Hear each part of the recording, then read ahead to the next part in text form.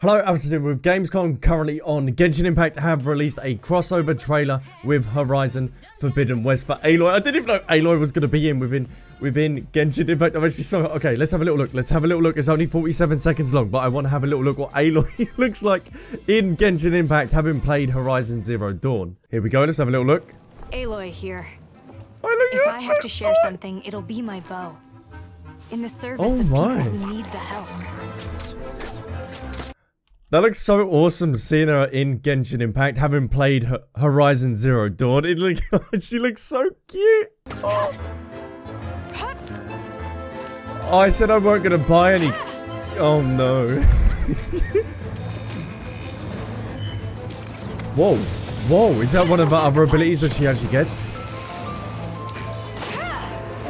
Oh, she's an ice type. You're stuck now. Oh, yes, yes, yes. How do we get her? Is she for free? Oh, that's so cool. When is it coming? When is it coming? When's it? What? No, get her.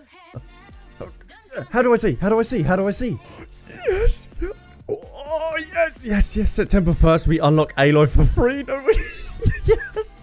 Hell yes. Let me know down in the comments what you think of Aloy being added into Genshin Impact. Are you going to be using it? Are you not? If you like this video, then leave a like and a comment down below.